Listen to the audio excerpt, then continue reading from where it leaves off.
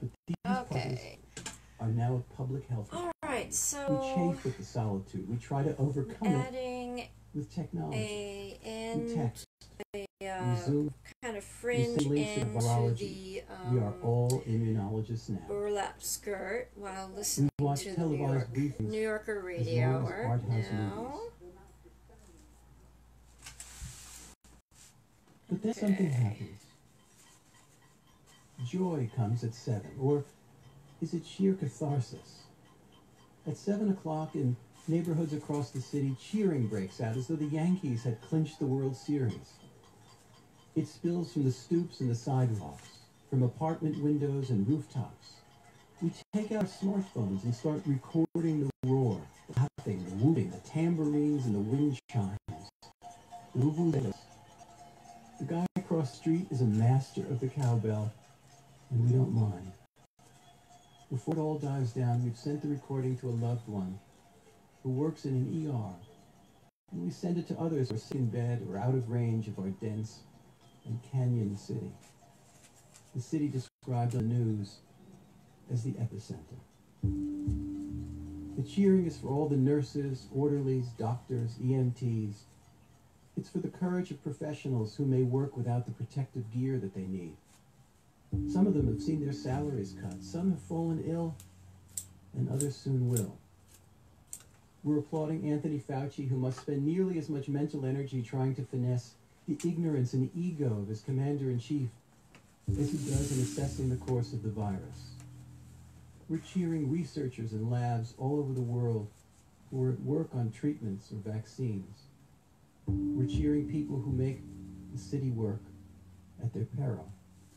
Grocery clerks and ambulance drivers, sanitation workers, pharmacists and mail carriers, truckers, cops, firemen, the delivery man who shrugs off the straps of his knapsack and jabs at the intercom buzzer with a gloved finger. We cheer those who provide straight information and look out for the most vulnerable among us, the poor, the aged, the incarcerated. And we cheer the artists who have lost their gigs but are posting paintings on Instagram, FaceTiming their soliloquies, singing into iPhones.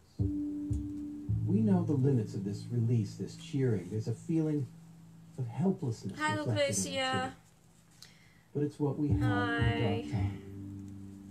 Glad to see we're both moving along here. Reality that as many as 100,000 or 200,000 could die in this pandemic.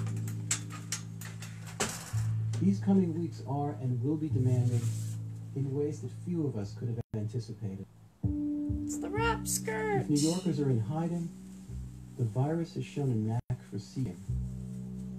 But with time and discipline, life will return to the city. Our city and your city. The doors will open and we'll leave our homes. We'll greet our friends face to face at long-delayed Easter services and Passover seders.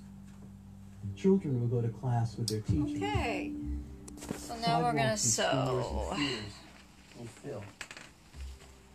One day, remnants of the crisis will be tucked away, out of sight and out of mind. A box of gloves, a bag of makeshift masks, containers of drying Clorox wipes.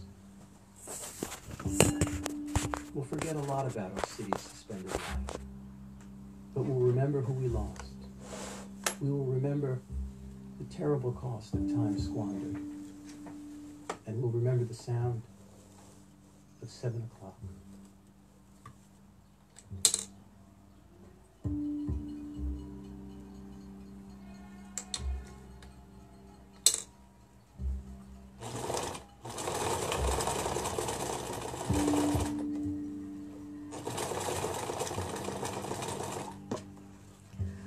I'm listening to this great piece on the New Yorker Radio Hour while putting on the final fringe for our burlap wrap skirt.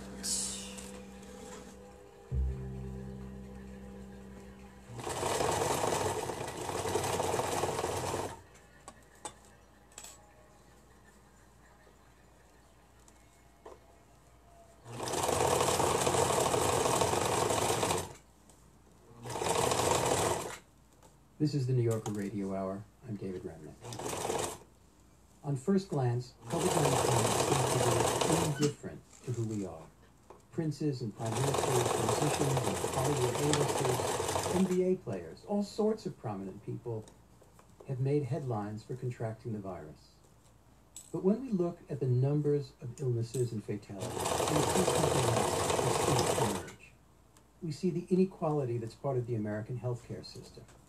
We find the kinds of disparities that cause worse outcomes in many different ways for people who are disadvantaged. Keeanga Yamada-Taylor has written for many publications, including The New Yorker, about racial inequality.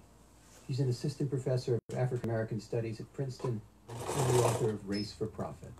I reached her last week. Now, Professor Taylor, there are some really alarming numbers coming in from all over the country that show that minorities, particularly African Americans, are succumbing to COVID-19 at absolutely staggering rates. In Louisiana, African Americans are 33% of the population, but account for 70% of the deaths from coronavirus. And this is all over Chicago, and Mississippi, and in New York. What factor or combination of factors contributes to this shocking disparity? So I think that there are a few things. The first thing is that it is almost too easy to point to the kind of underlying conditions that African Americans are particularly vulnerable to, whether that is hypertension, whether it's obesity, asthma, really all of the long-term diseases of disinvestment, underemployment, and in some cases poverty. Pre-existing conditions don't necessarily make people more vulnerable to the virus, but it means that if you get the virus, that it can have deadly effects.